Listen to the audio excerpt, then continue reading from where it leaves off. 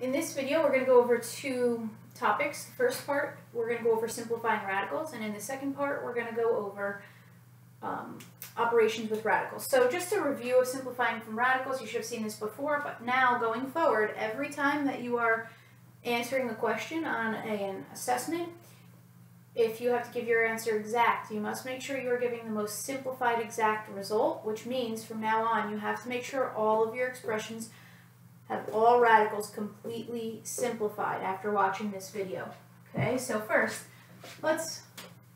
I like to go through this, and when we're simplifying radicals, be mindful of our perfect squares and our perfect cubes. It kind of makes things go along a little bit quicker, not always, but most of the time.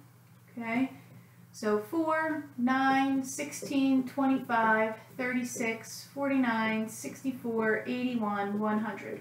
Those are our perfect squares from 1 to 100. Okay, our perfect cubes, 2 to the third is 8, 3 to the third is 27, 4 to the third is 64, 5 to the third is 125, 6 to the third is 216, 7 to the third is 343, 8 to the third is 512, 9 to the third is 729, and 10 to the third is 1000. Now, do you have to do it like this?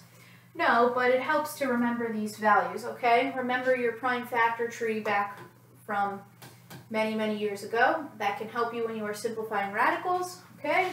So when you have a completely simplified radical, if you are taking, let's say you have the nth root of x, okay? N is the index of the radical,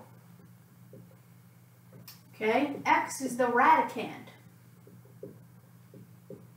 In your expression, okay, for your radical, it is completely simplified if you have no factors left of the radicand that can be written as the factor raised to the n power. So, for example, the square root of 8, okay? I could take the square root of 8 and I can write it as 2 squared times 2, okay? So I was able to write one of the factors raised to the second power, right? Which is really the square root of 4 times the square root of 2, okay? And so this needs to be simplified because I was able to write one of the factors as a number raised to the index of a square root is 2. So that needs to be simplified. Now remember our product property of radicals, okay? Let's just go over that now. Our product property of radicals says that if you have a times the nth root of x, okay, times b times the nth root of y, that's the same as ab times the nth root of xy. So this works both ways, okay? Meaning, if you have a product, the nth root of 8, I can write it as, okay, I can break this up, and I can write it as the square root of 4 times the square root of 2. Okay, the square root of 2 squared times the square root of 2. Now the square root and the power of 2, when the index is the same as the exponent, they undo each other. That's what leaves you with 2 square root 2.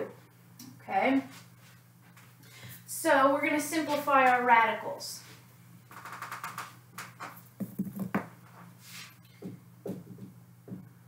Now I'm going to go over the shorter way of doing it and then the longer way of doing it, whichever you feel comfortable with.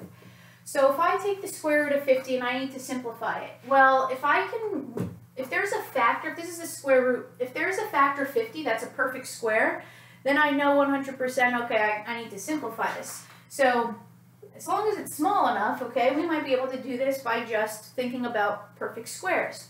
Okay, if you have a calculator, you could just go through more of your perfect squares, 11 squared, you know, all the way to 20 squared. But what's a perfect square that's a factor of 50? 25. So 50, the square root of 50 is the same as the square root of 25 times the square root of 2. And what's the square root of 25? The square root of 25 is 5, so this simplifies to 5 square root of 2. Does 2 have any factors that are perfect squares? No. Okay, so that means the square root of 2 can't be simplified anymore, so this simplifies to be 5 square root of 2. Now you can do what's called a prime factor tree. So 50 is the same as 2 times 25. I always put the prime factor here. Okay, the smallest prime factor, 52. Now 25, okay, that's what's the smallest, that's 5 times 5. So this is 5 times 5 times 2, and if it's the square root, you want the same factor 2 times. Okay, so this is the same as 5 squared times 2. So if I take the square root of that, that's the square root of 5 to the second times the square root of 2. And the index, okay, the square root, and the power of 2 undo each other, leaving you with 5 square root 2. So remember, you could always do the prime factoring, okay? When you have to take the fourth root, you might want to do that if you don't know values raised to the fourth power. Okay, so that was number 1. Number 2 is negative square root of 48, okay? So notice, the negative is outside. That just means whatever we simplify to, it's negative. We cannot be simplifying the square root of a negative number. It's not real, okay? So if you are coming across an expression that says simplify this, if it's not real, you could just write that it's not real. You don't have to write in terms of I. So, okay, I'm just going to pick the smallest perfect square that goes into 48, which is 4. So this would be the square root of 4 times the square root of 12.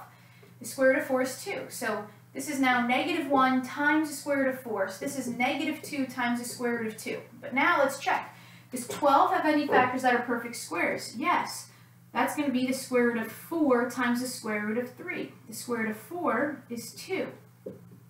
So negative 2 times 2, that's going to be negative 4 square root 3. So could you have done this, just taken this and wrote as the square root of 16 times the square root of 3? Sure. But if you just go for the smallest perfect square, just know you need to look back at that one and figure out whether or not it has perfect squares in it itself still.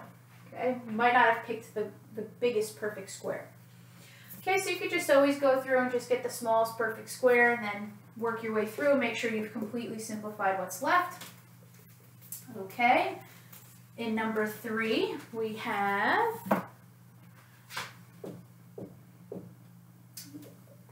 the square root of 54.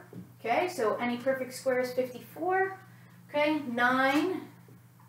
This is going to be the square root of 9 times the square root of 6.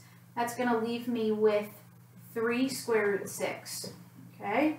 Now the reason I give you that is because now, what about the cubed root of 54? So now, I'm not looking for a perfect square. I'm not looking for, okay, 54, I could write as 3 squared times 6, right? Now, I don't want a perfect square. I want a perfect cube, okay? Is there a perfect cube that's a factor of 54? Yes, 27, okay? 27 times 2. The cubed root of 27 is 3. This is 3 cubed root 2. Okay, if you thought about it, this is because 54, if I made a prime factor tree, 54, okay, that's 2 times 27. 27 is 3 times 9. 9 is 3 times 3. So the prime factoring of 54 is 3 times 3 times 3 times 2. If you're taking the cubed root, you need the same factor 3 times. So this would be 3 to the third times 2. Okay, so if you prefer to do the prime factoring to figure this out, you can. Okay, but if you know your list of perfect cubes, then you could just find a factor that's a perfect cube of 54. Okay, that's a perfect cube that is a factor of 54.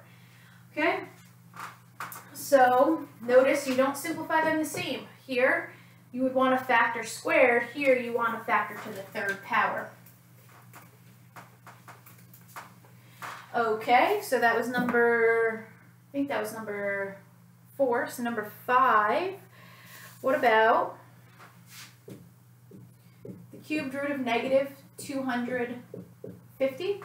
So are you allowed to take the cubed root of a negative number? Absolutely. This would be the same as the cubed root of negative 1 times the cubed root of 250. So what's going to happen with that negative is it just becomes negative cubed root of 250. So is there a perfect cube that goes into 250 evenly? Yes, 125.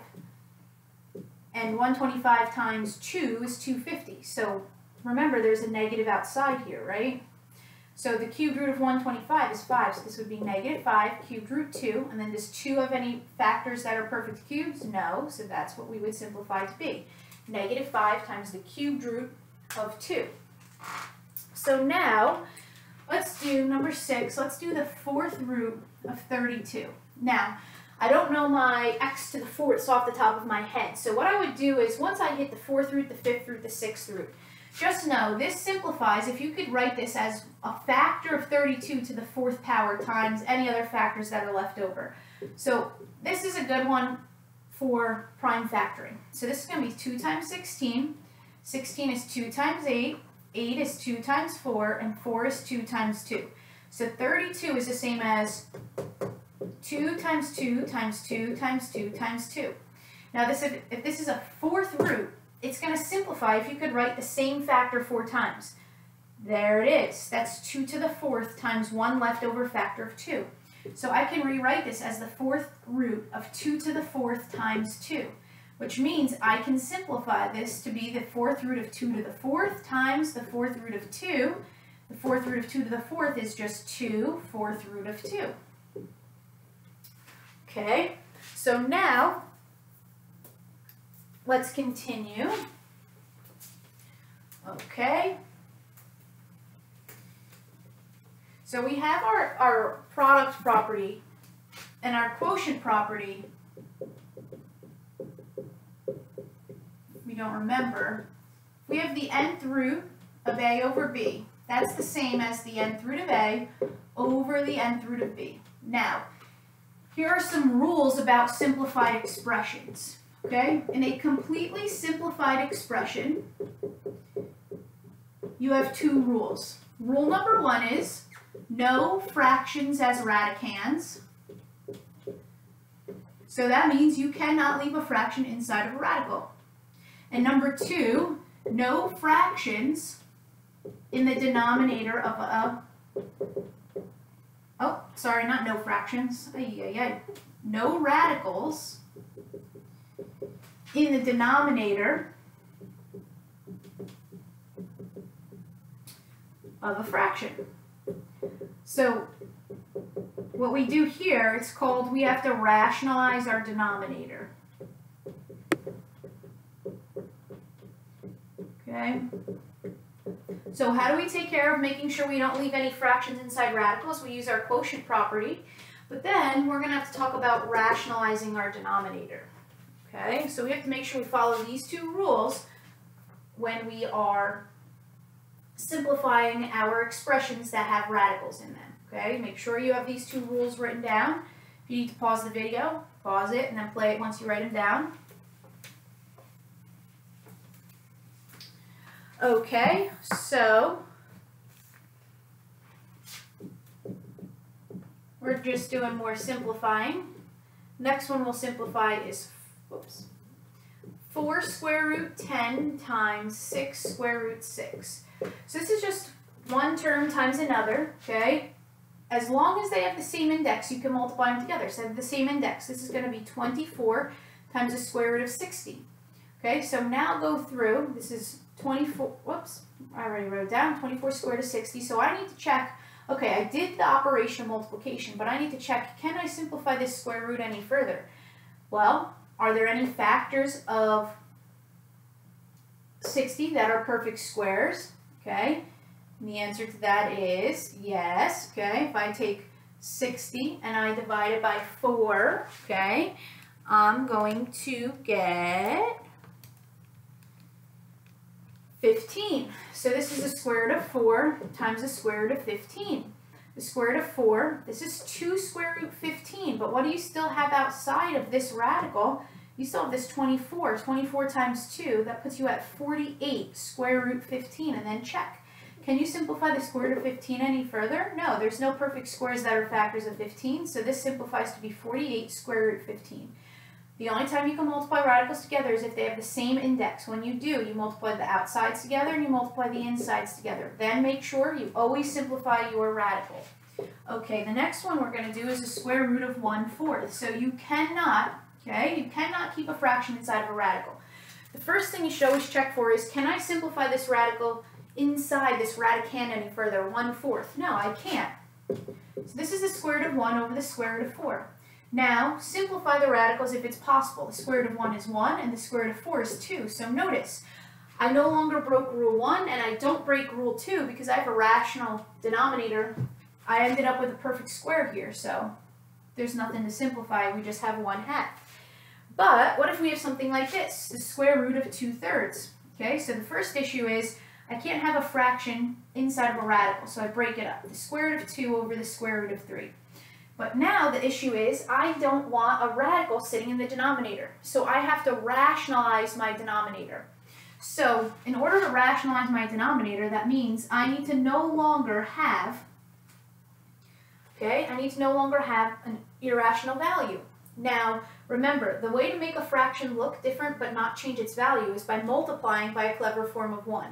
So we need to figure out what we need to multiply this by, so we end up with something that is going to be rational. So if this is the square root of 3, okay, if I multiply it by itself, which is the square root of 3, the square root of 3 times the square root of 3, that would give me the square root of 3 squared, because 3 times 3 is 3 squared, which is the square root of 9, right? And whatever I do to the denominator, I must do to the numerator. The square root of 2 times the square root of 3 is going to give me the square root of 6. And now the purpose of doing this was because now what's the square root of 9, which is really the square root of 3 squared, is 3. And now this does not simplify because you don't really have the value of 6, you have the value of square root of 6. If you add a coefficient on the radical, you want to make sure that this over 3 can't be simplified any further, but it can't. Okay? So this simplifies to be the square root of 6 over 3. Just check. Can the square root of 6 be simplified any further? No. Is there a coefficient out here? This over 3 can be simplified any further? No. So that's a completely simplified expression. Next one.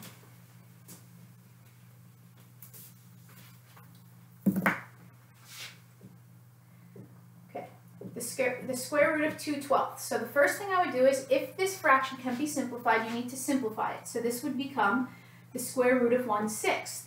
Now, can you leave a radical, okay? Can you leave a radical with a fractional radicand? No. So we break it up. This is the square root of 1 over the square root of 6. Okay, simplify the radicals if you can. The square root of 1 is 1, but you can't simplify the square root of 6. Now the issue with this is you can't have any radicals sitting in the denominator, so you have to rationalize your denominator. Rationalizing entails not changing the value of the fraction, but making it look different. The only way to do that is to multiply by a clever form of 1. So what could I multiply by so that I end up with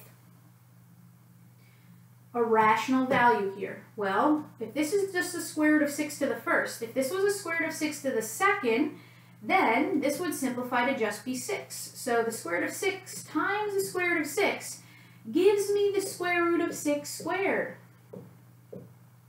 1 times the square root of 6 is the square root of 6. This is going to be the square root of 6 over the square root of 6 squared is 6. And I can't simplify. There's nothing to simplify in the numerator with the radical. Okay, the radical is as simplified as it can get. There's nothing outside of here that I can simplify with the 6. Okay, next.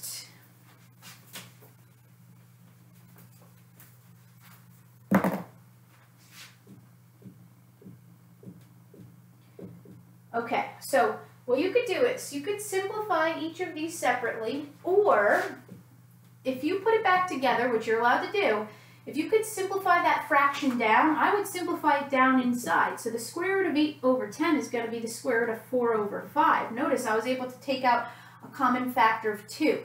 Okay, so now I would break it back up. The square root of 4 over the square root of 5. Simplify the radicals as much as possible. That's going to be 2 over the square root of 5.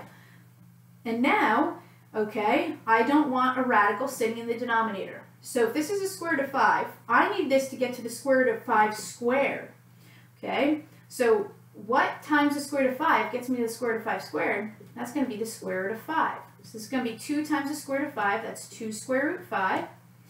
5 times 5, that's the square root of 5 squared. And the square root of 5 squared, okay, that's going to become just 5 in the denominator.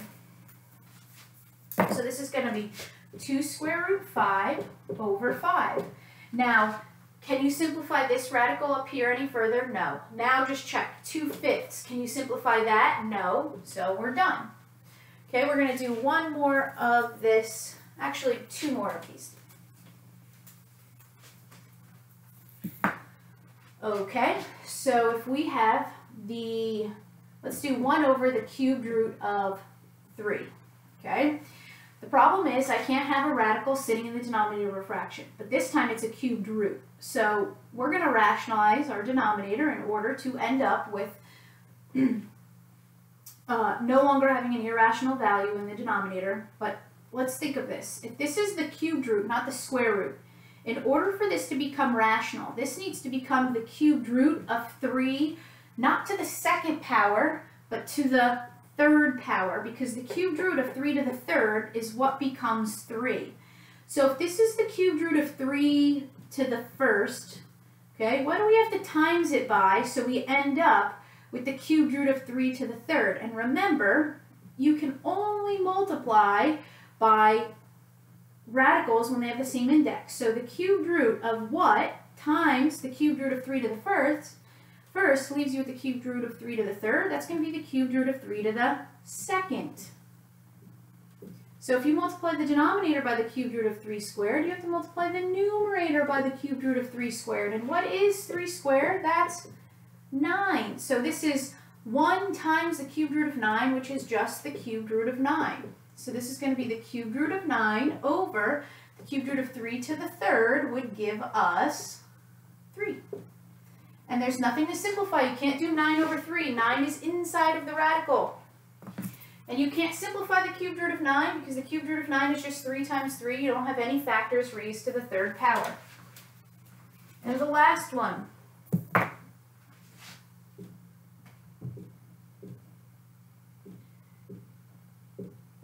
Okay, let's say we have 2 over the cubed root of 4, okay? Could you just say, okay, I'm going to do this as the cubed root of 4 times the cubed root of 4 squared so that I end up with the cubed root of 4 to the third? Sure, that's perfectly fine to do. We could do that, okay? So we're going to do the cubed root of 4 squared, the cubed root of 4 squared, okay? 4 squared is 16, so this is 2 cubed root 16 over the cubed root of 4 times the cubed root of 4 gives you the cubed root of 4 to the third, which is 4. So notice, we have some things, okay? Can we simplify the cubed root of 16 any further? Yes, we can, because the cubed root of 16 can be simplified, because this would be the cubed root of 8 times the cubed root of 2, which would be 2 cubed root 2. So that would become now 2 times 2 cubed root 2. That's going to become 4 cubed root 2 over 4, and now 4 over 4, this simplifies to be the cubed root of just 2. Now, could you have gotten there a little bit easier without all of this simplifying? Yes, because if you have 2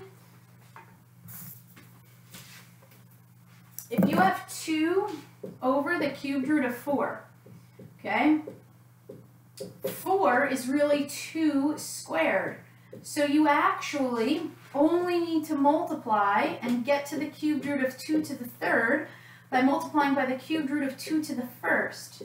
Notice, that's just less factors. It means that you have extra factors. 4 squared is really 2 times 2 times 2 times 2. So you have additional factors, okay? So this would give us 2 cubed root of 2 to the first would be 2 over, this would be 2, and then the 2 over 2 cancel, and you're just left with the cubed root of 2. So it doesn't matter which way you do it, though. Okay, so that's it for simplifying radicals. In the next video, we'll do operations with radicals.